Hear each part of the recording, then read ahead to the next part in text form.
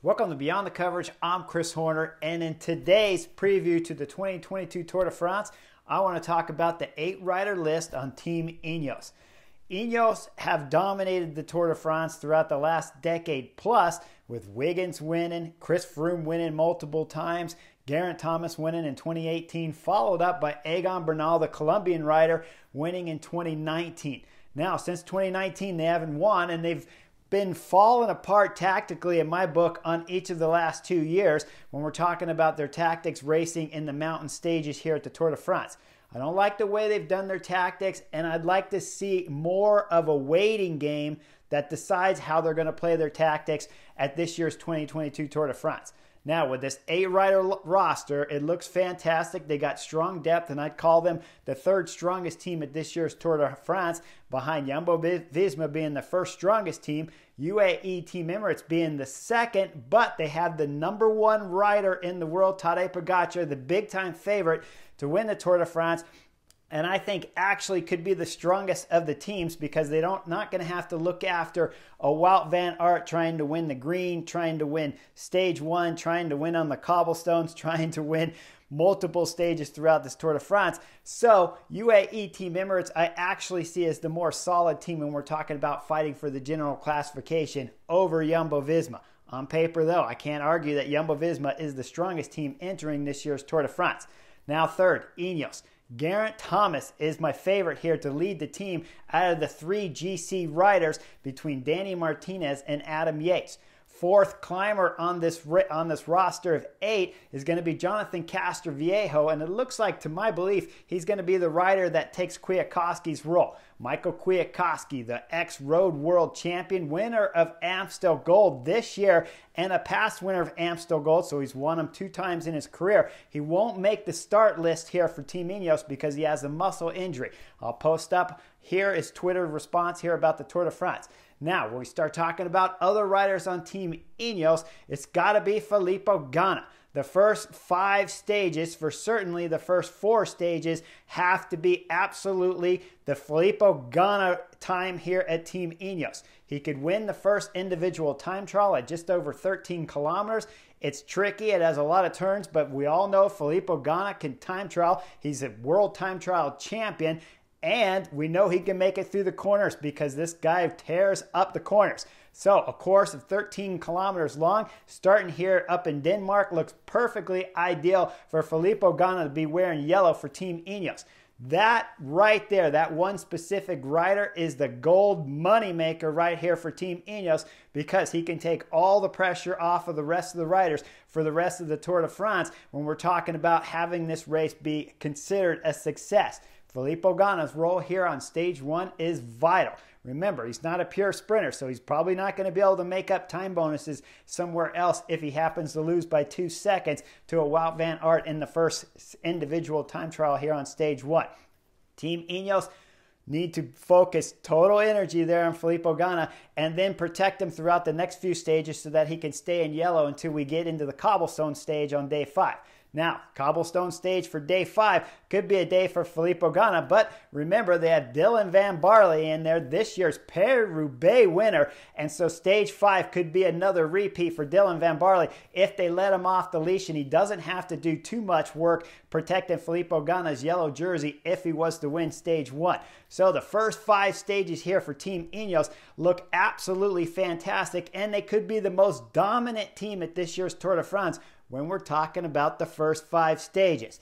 Now, when we look a little bit deeper on the roster for their super domestique work, it's going to be Luke Rowe there that has his hands full because he's the one rider that's going to have to work every day for his teammates, all 7 of them. Tom Pidcock will make the list here of 8 riders for Team Ineos to start his first Tour de France.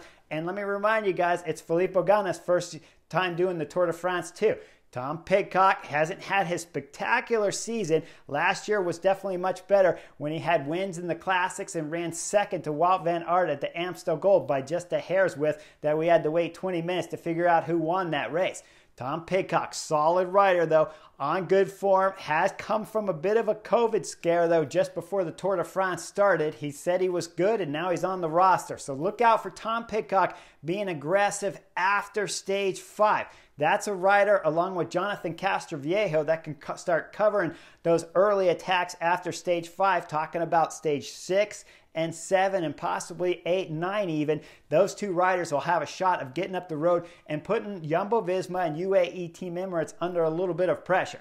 Now, the second half, or I should say after stage 5 of this year's Tour de France, when the cobblestones finish, is the time, aside from those two riders of Tom Pidcock and Jonathan Castroviejo, they're GC riders, Geraint Thomas, Danny Martinez, and Adam Yates. They have to stay calm as a bomb here at this year's Tour de France.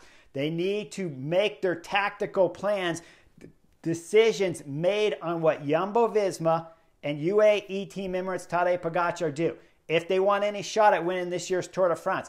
And I have, to be clear, Geraint Thomas I have down as my number 3 favorite at this year's Tour de France. I think he can go podium, and I think if he can bring that 2018 form, we could see a magical battle between Geraint Thomas, Tadej Pogacar, the 2-time defending champ here at Tour de France, and Primož Roglič from Jumbo-Visma.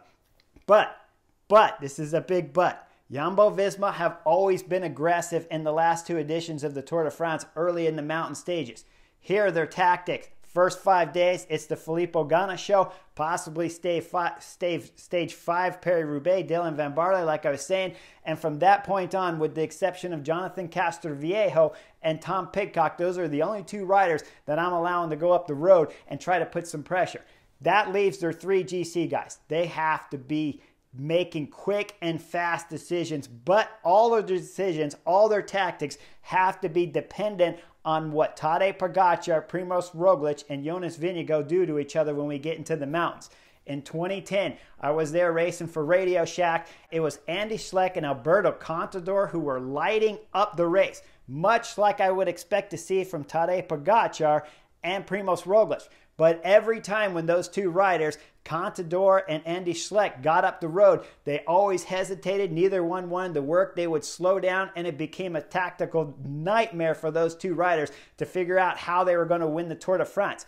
Each time they slowed down, they allowed the pace to drop. When that pace drops on a stage at this year's 2022 Tour de France, when we're talking Primož Roglič and Tadej Pogacar now, if that same tactic is employed and they start to drop the speed, once Ineos and the other GC favorites like Vlasov start to catch back on, that's when these riders need to start attacking. So in the team meetings, every mountain stage is a wait-and-see game for Team Ineos. They need to wait and see. Tadej Pogacar, Primož Roglič, let the Jumbo-Visma, UAE Team Emirates dictate all of the tactics until the final moment when there's an open window of opportunity, and this will allow Geraint Thomas, Daniel Martinez, or Adam Yates the possibility to slip away and gain some massive time on the general classification.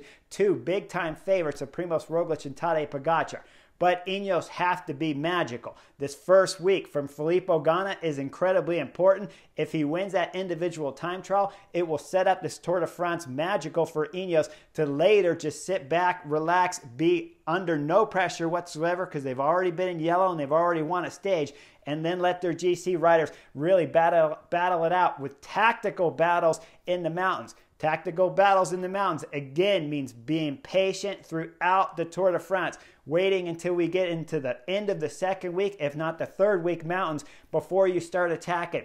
When we start looking at that stage 17 and 18, remember, it's 140-kilometer stages, so a lot of riders have power. If the 2 Slovenians start playing those tactical games like we saw in 2010 from Alberto Contador and Andy Schleck, anything is possible back there amongst the other GC favorites, as they could possibly slip away, gain a minute or 2 on the 2 Slovenians, and now we got a big battle and possibly another rider wearing race leader's jersey on the final 40-kilometer individual time trial.